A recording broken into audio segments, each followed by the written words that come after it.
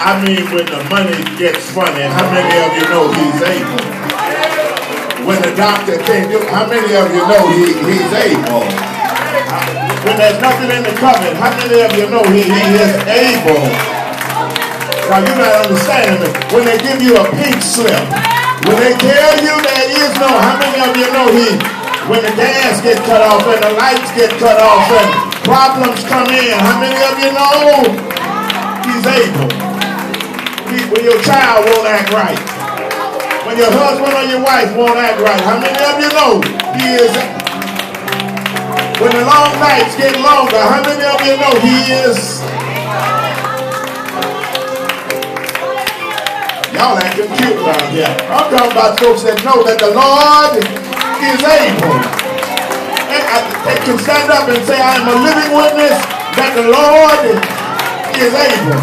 I would have lost my mind, but the Lord is able.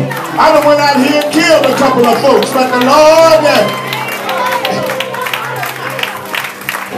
is able.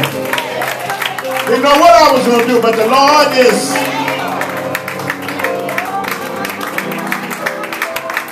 I stand here because the Lord is. Huh? I like all that. I really do. I just, because I think sometimes we forget that the Lord is. Because the bill collector started calling, and all of a sudden we started listening to what the bill collector said instead of what God's. Y'all better start acting like you know. Mother, tell them. They talking about these are tough economic times. We done been through tough economic times before. Don't act like you've never had red beans and rice. Don't act like you don't know about pinto beans. Don't act like you don't know about potted meat and tripe. Don't act like you don't know. But you ever notice that in those times God made that go a long way enough to sustain? He's able. You got to start trusting that the Lord is.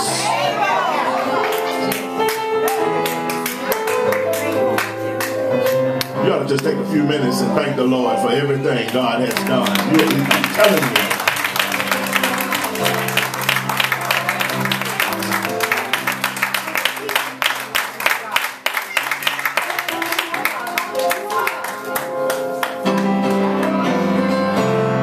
I just need one of them worship songs. Or did you say, I've been to what? What was you playing?